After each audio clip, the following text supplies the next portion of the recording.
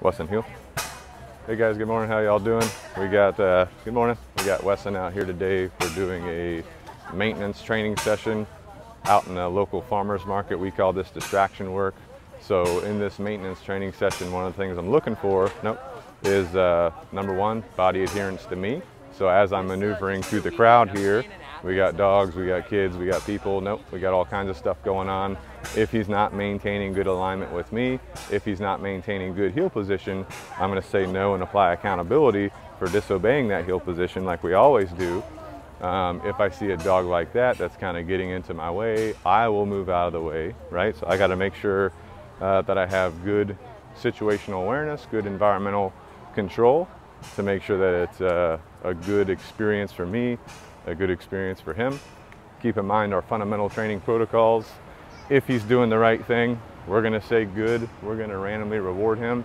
That could be with either physical touch or food reward. If he's disobeying me, like breaking heel position or that's basically what it would be right now, breaking heel position. But if I put him in a downstay, if he breaks that downstay, we're gonna follow up with a verbal no and accountability, okay? So as I finagle through this farmer's market, again, this is a maintenance training session. He knows all the behaviors, he knows all the expectations in this type of scenario and environment.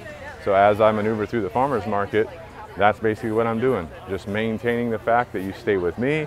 If you do the right thing, you get a random reward. If you're disobeying us, you're gonna get held accountable through correction, okay? I'm also maintaining very good environmental awareness on what's going on around us to, again, build as many positive experiences with him as possible without something bad happening. Like let's say there's a dog in the crowd that wants to grab a hold of him. I want to make sure I maintain enough distance from other dogs in the crowd where that's not going to happen, okay?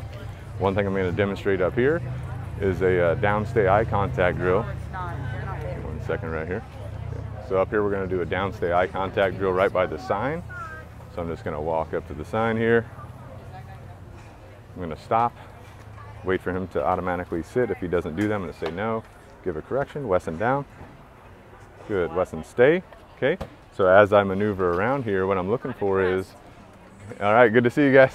What I'm looking for is eye contact on me. All right. So we got this corgi walking by. Good. He's making good eye contact with me. I can say good, provide a food reward. Then I back up, move to a different position. Okay. Good. Notice how he's now tracking me as I move around. So in this type of training drill, I'm going to be providing more food rewards than I normally would because I want to build upon that eye contact in a distracting environment, okay? It's also getting a little bit warm out here, so I am paying attention to how long he's in the sun, and good. And the temperature on the pavement and the environmental factors around me. So I just come down and do a quick temperature check, good. Pavement's nice and cool, no factor yet because we're not out here nice and early. Also notice as I'm doing this downstay eye contact drill, he just kicked his hips over, which is telling me that he's getting more comfortable in the environment. All right, so that's just an example of a drill we would be doing. I'm gonna keep moving here. Wesson heel. All right, so I go back to heel position. I'm continuing to finagle through the farmer's market here, maneuver around. Lots of dogs, lots of people, lots of stuff going on, okay? We got a dog coming up right here on the left with a, Corey, what's up, man? You guys doing all right? What's up, bro? You guys doing all right? Yeah. You guys doing some hangout sessions? Yeah, dude. Good to see you guys. It's going good. I'm shooting this video real quick. I'll come back and catch you guys. All right, so there was a dog over there on the left. That leash, if that dog wanted to come over and grab a hold of Wesson, he could have ran over here and made contact with him based on the length of leash. So I'm paying attention to that as I'm, what's up, brother? What's up, man? You doing all right? I tried to get in there this morning. They had it closed, locked down. Yeah. So anyway, you're paying attention to that stuff. I just had 2 dogs walk by. The people with those dogs were maintaining a tight leash, but if those dogs lunged at him, they could still make contact with him, okay? So all these things are going through your head as you're doing these different types of training sessions. At a certain point, once you work with your dog enough in these kind of sessions, you'll build up a baseline layer of understanding and trust to where you know what your dog's going to do in different situations. And that's one of the other purposes of these training sessions and maintenance sessions, is understanding what is my dog's baseline level. So as you follow a good training progression when it comes to socialization and distraction work, you're building your baseline understanding of how your dog is responding to different stimuli and things around you, okay? So notice as I'm moving through the crowd, literally no factor, he's right on my leg, all right? He's maintaining perfect position. So my baseline understanding of how he's operating is that he's maintaining position, not testing me, not deviating. Okay, that may not be the case with every dog at every level of training. That's just something you got to pay attention to. Something else you're paying attention to is like a noise-making device like this one right here that makes loud, sudden noises. You're paying attention to that because you don't know how he's going to react when you pass by that device. You don't know how he's going to respond when that thing makes crazy noises. Some dogs may want to get away from that. Some dogs are cool just walking by it, but you can build up that tolerance as time goes on depending on your dog. Okay, we do the stop, we get the automatic sit. Good boy. Wesson down. Wesson stay. Okay, so we go back into another down stay. We go back into an eye contact drill. So if he makes eye contact with me, I'm going to say good and reward him.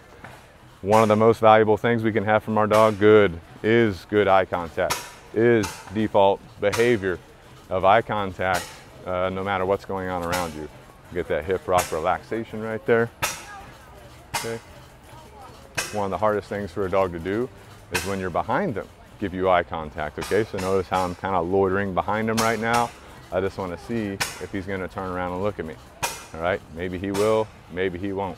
Just kind of depends on the amount of time that we put into these eye contact drills and also his state at the time. All right, but you want to build this up over time to where your dog will look at you if you're behind them. Okay, the more you build up this eye contact drill, the better your dog gets at eye contact and the less issues you have with any types of distractions. Okay, so I hope you guys took some good information away from this video. Again, maintenance training session and distraction work, maintaining a level of training. If y'all have any questions, let us know. Otherwise, in the next one.